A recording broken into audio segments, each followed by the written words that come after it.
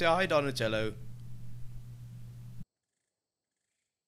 Hello to you all, my name is Airchi and welcome back to ARK Survival Evolved. This time I'm going to be showing you how to actually stay alive while farming up.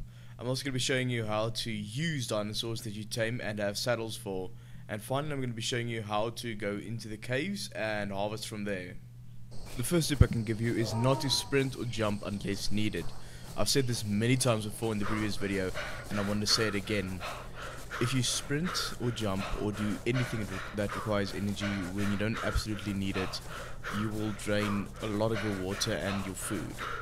If you look on the right hand side, you'll see my energy going down, but as it recovers, my water very rapidly goes down.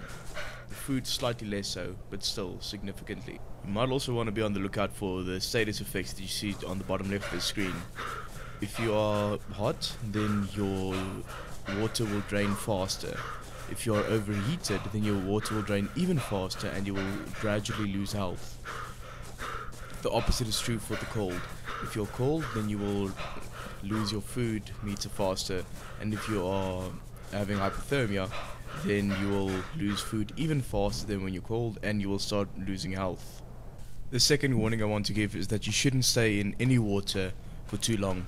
The reason for this is because piranhas are everywhere, and I mean that literally. It's like they spawn the moment you get in the water, like the one in front of me. And they deal quite a bit of damage, and usually they swarm you. There's nothing you can do to survive, and you can't fight them off, unless you have flak armor, of course. The second danger is that if you stay in too long, like I've also mentioned in the previous episode, is that if you run out of energy, you will drown, and you can't get energy back.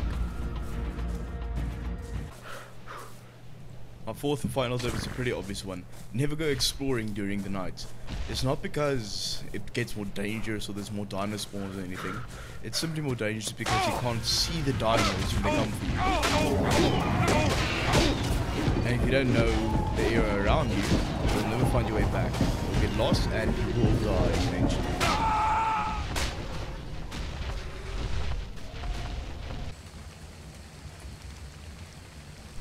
Once you hit level 25, you'll finally be able to make steel weapons or iron weapons. To create them, you just need 8 pieces of metal, which you could farm from mountaintops or even from normal rocks if you're lucky enough. The pike does a lot more damage than the spear and won't break as easily. You can use this to go into the caves. The caves are a much more entertaining way to level, as you actually get to kill several enemies and they also drop rare recipes. Stock up well for the caves. You'll need at least 2 stacks of food and you need to fill up your food meter before you go. You also want to take at least 5 stimulants, as there are many enemies in the caves that will take your top bar up and can knock you out and then kill you.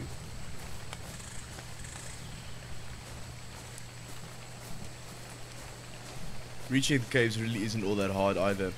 You just have to follow the little pathway behind your house, well, behind my house at least. Keep as left as you possibly can. I'll fast forward until you get to the caves.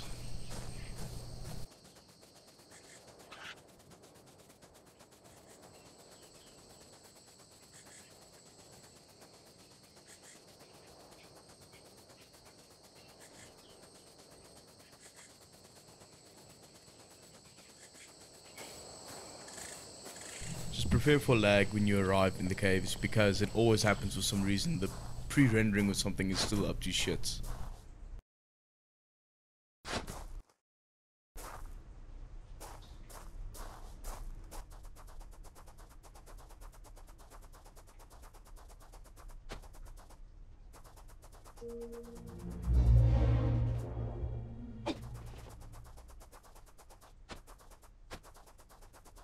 Eventually you come across a T intersection in the caves.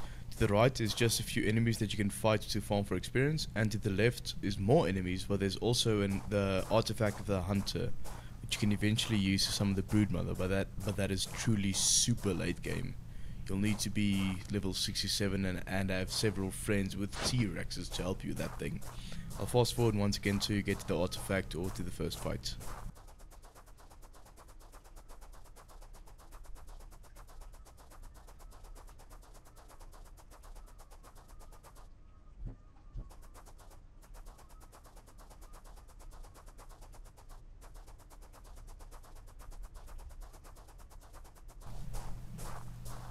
If you know what you're doing, it's pretty easy to kill any creature in the cave, even if they are much higher level than you. Just attack them while strafing backwards. It might not look like your attack is connecting, but it does some damage to them.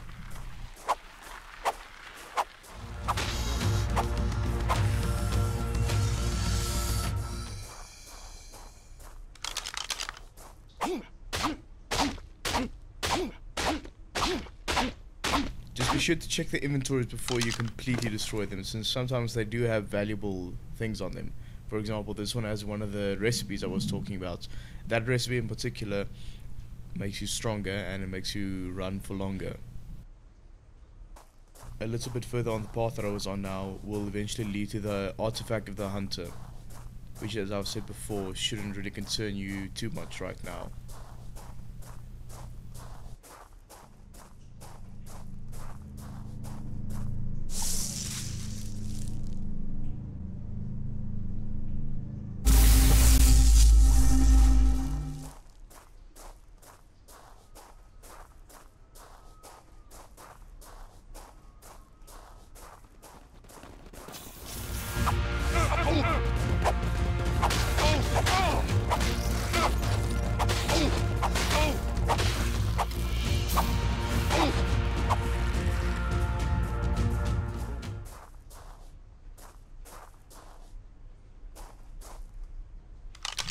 This is the reason why spiders are so dangerous to fight. Even after the battle is done, the tranquilizers they shot you with will still busy increasing your torpor. If you do not eat stimulants soon, you will pass out and will make you an easy target for any boas, spiders, scorpions or bats that are nearby.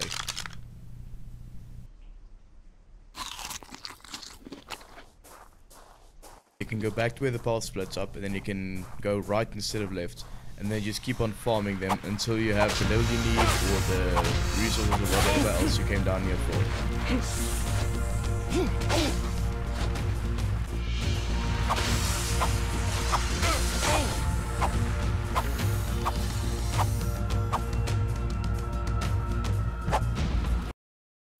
Thank you all so much for watching this video. I hope you found it helpful. If you have, leave a like, leave a comment, tell me what you think, and maybe something else that I can do.